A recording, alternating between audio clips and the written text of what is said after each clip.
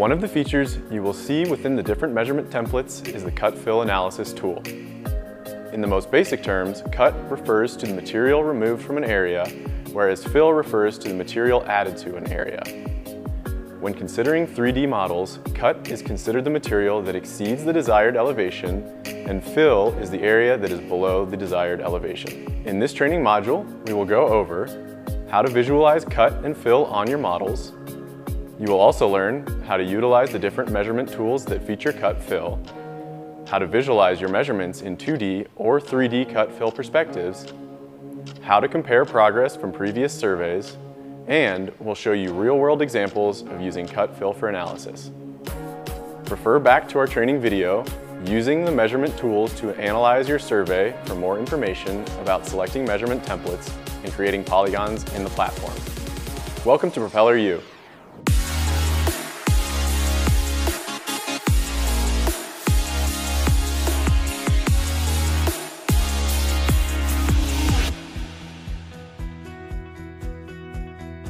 Let's take a look at how cut-fill is viewed within different measurement templates. For this example, we'll use a basic volume measurement template to create a polygon around a stockpile. Once the measurement is created, you will see the cut-fill render for your stockpile. You'll notice you have the options for viewing cut-fill in either a 2- or 3-dimensional diagram. Both provide the same volume, it's simply how you prefer to look at the model. When viewing the 2D cut-fill, it shows a heat map of all the cut-fill overlaid on the stockpile or area within the measurement.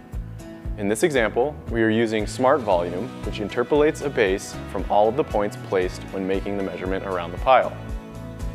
All of the material shown in red by default is above the base and considered cut. Anything below the base is shown in blue and considered fill.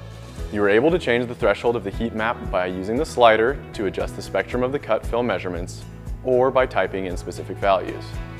You can also add more colors if you like to have a more defined visualization of the cut-fill increments. When viewing the 2D heat map, you can adjust the opacity of the model with the slider. Make sure to click Apply if you want to keep the adjustments to the heat map colors or opacity. Also, it's worth noting that these changes will appear on your downloadable measurement reports. You can also toggle on contours with the 2D heat map. This provides another way to visualize elevation changes in an area. Next, let's take a look at 3D cut-fill view. With the 3D model of our measurement, we're given a different perspective of the same stockpile. This is a great way to display the measurement from a real-world vantage point. Notice as I move around the measurement, I can take a look at the stockpile from different angles. When you have 3D cut-fill selected, it's for viewing within the platform only. It won't be visualized on a printed report as it does with the 2D cut-fill. The real power of the cut-fill calculations can be seen most clearly in the comparison measurements. Depending on what data has been uploaded to your site, such as multiple surveys or design files, you might see a few different comparison measurement options available to you. When using measurement templates such as Compare to Previous Survey, Compare to Latest Design, or Design to Design measurements, the cut-fill follows the same concept. Viewing the earthwork that either has been removed or added when compared to another survey or design file. For this example, we'll take a look at the Compare to Previous Survey template. Let's start by simply creating a polygon in an area we know has been worked on since we last surveyed. The cut-fill will calculate the units based on your site's setup. The site we're using for our examples is set up in units used in the United States.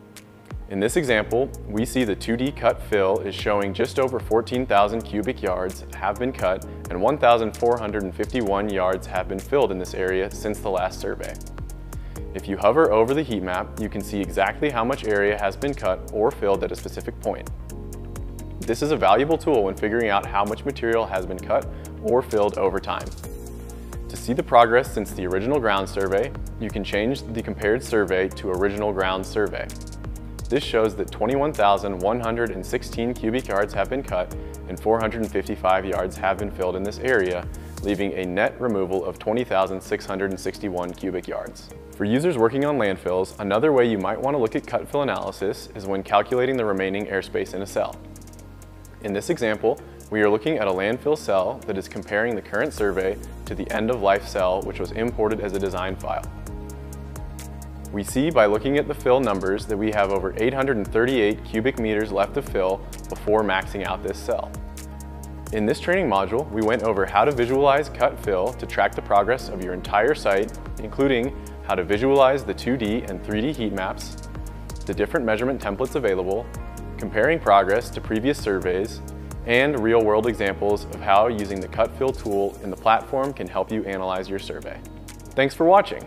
For more information, you can check out the training materials associated with this video or visit our knowledge base, help.propellerarrow.com.